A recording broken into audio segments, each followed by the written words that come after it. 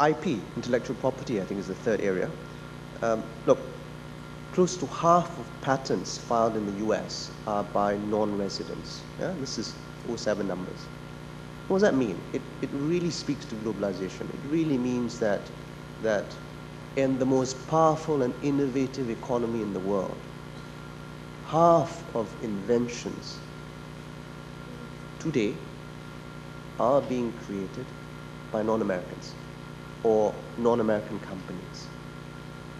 Think about that. I think this speaks to the way talent flows and companies are flowing across this globe. So take patent filings as an example. A lot of countries on a per capita basis have very impressive rates. Japan, Korea, the US. Malaysia pales in comparison. Yeah? We do 4 patent filings per million people compared to nearly 3,000 for Japan. I think these have implications.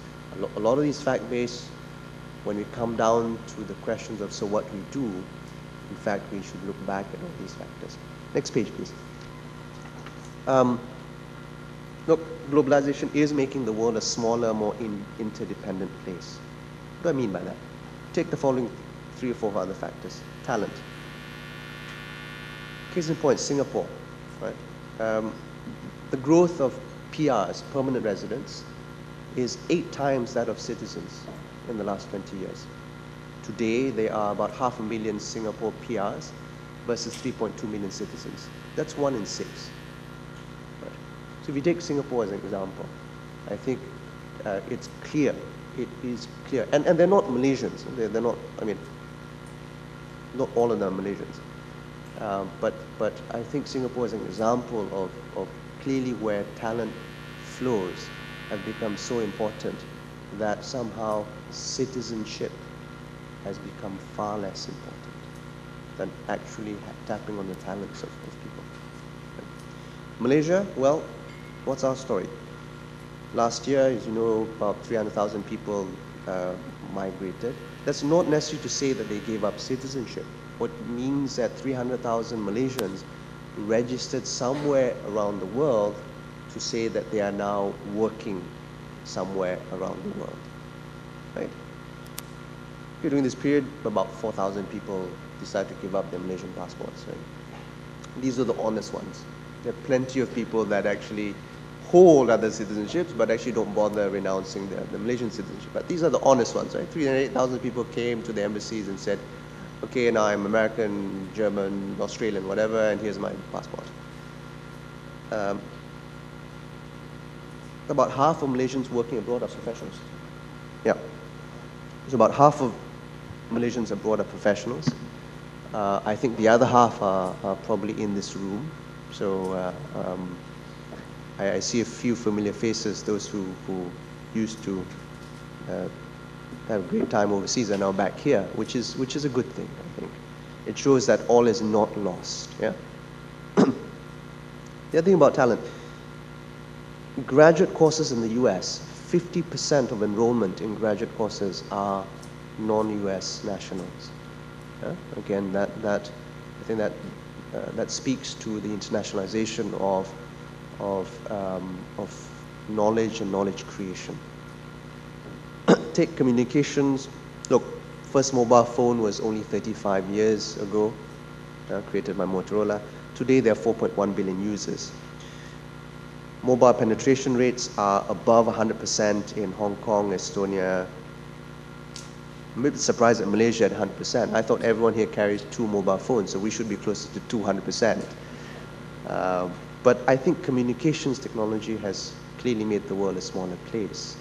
And in a way, it has facilitated people being more comfortable being apart. Distance is no longer a barrier. So what that really means is that I think we are not adverse to being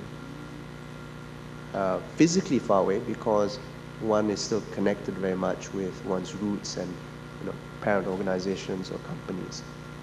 The environment, I think if you look at the explosion of carbon credit transactions between '07 and '08, right? 63 billion to 126 billion today in a short space of 2 to 3 years. I mean, 5 years ago, no one really bothered with carbon credits. Today, it is such a significant part of developing versus developed economies, that interaction, it's something not to be ignored. And what it means is that there is pervasive concerns about climate change as a global population. About 100 over leaders are going to be in Copenhagen later part of this week.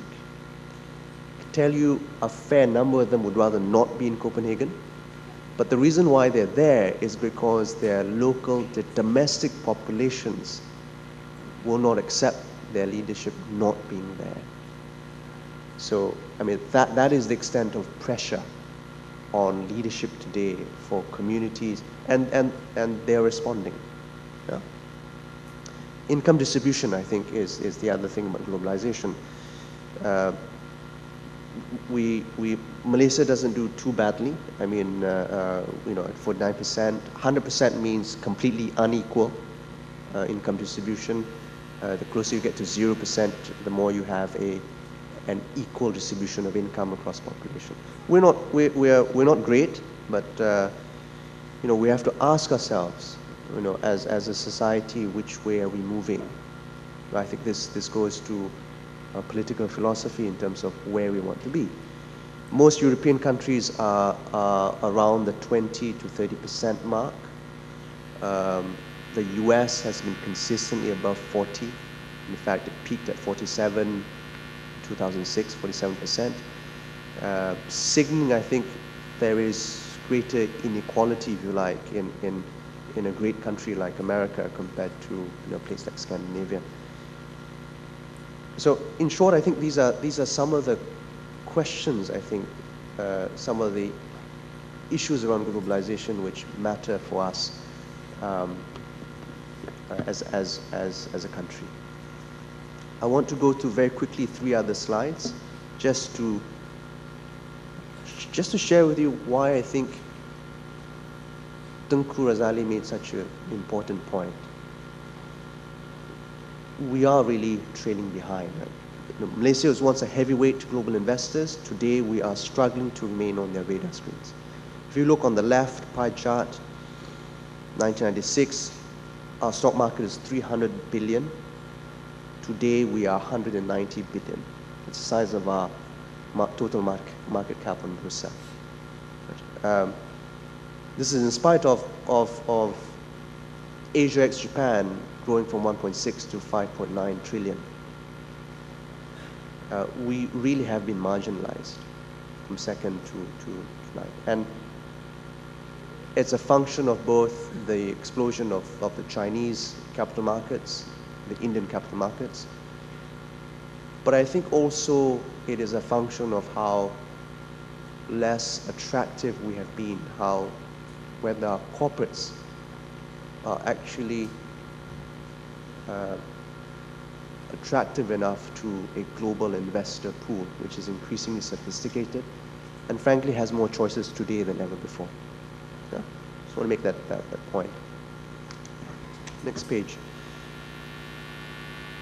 I think in income per capita terms, Malaysia has fallen behind our peers in the last decade. This is a very complex chart, but on the left, you'll see between 1991 and 1995, that middle group along with Malaysia, Argentina, Chile, Mauritius, Mexico, Russia, Turkey. These were the countries that became upper middle income around the same time as us, in the early 90s. Yeah? We moved from low income to upper middle income around the same time. That's the middle band.